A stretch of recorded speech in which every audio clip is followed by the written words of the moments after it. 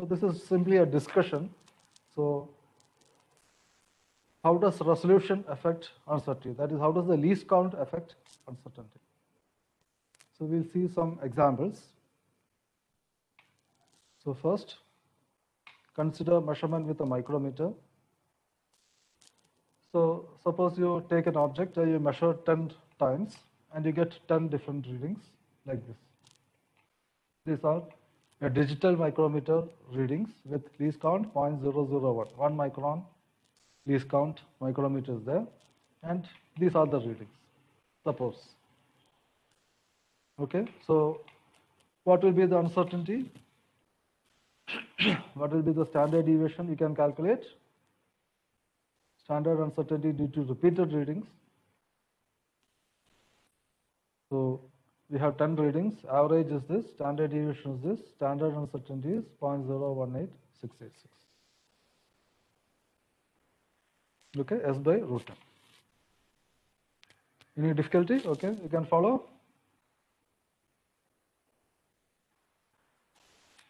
Okay, so now suppose we had got the same readings by using a vernier caliper. So these are imaginary readings. 10 readings in millimeter were. So I just rounded off the previous readings to a single decimal place.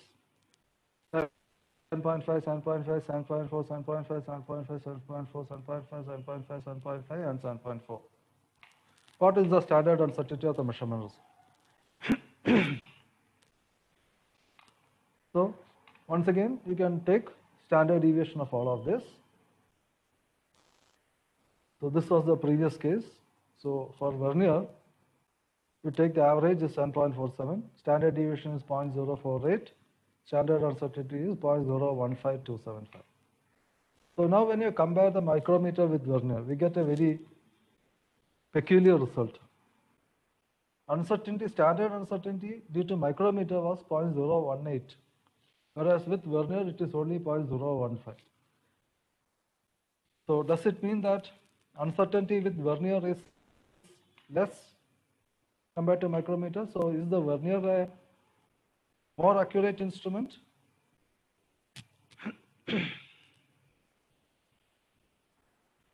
So is the uncertainty of vernier measurement lower than that of the micrometer? So what is the reason for this discrepancy in result?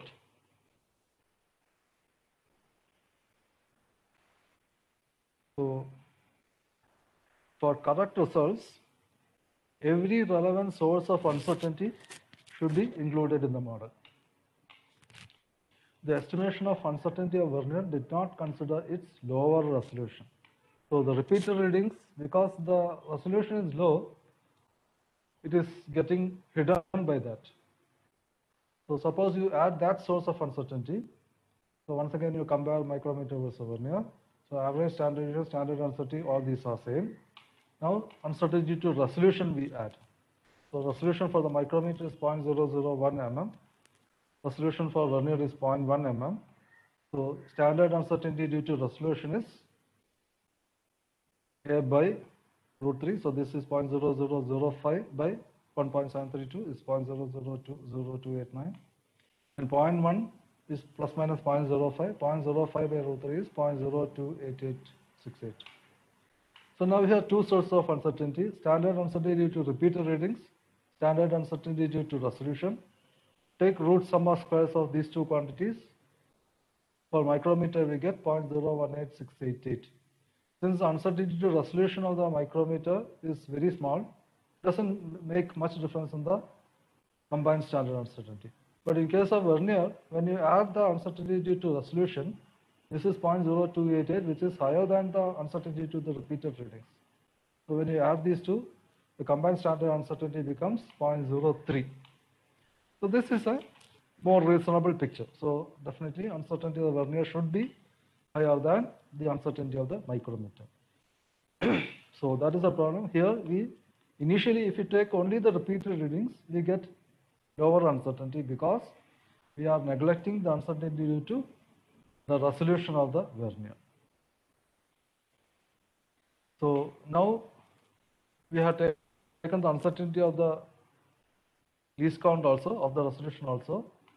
But this method overestimates the uncertainty since a part of the resolution effect is included in the readings also.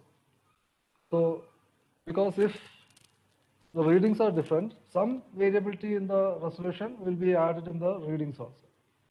So slightly overestimates the uncertainty. But of course, we don't have any better method. So this problem is discussed in this paper in Metrology, published in 2006 by Gunnar Taraldsen, Instrument Resolution and Measurement Accuracy. Okay.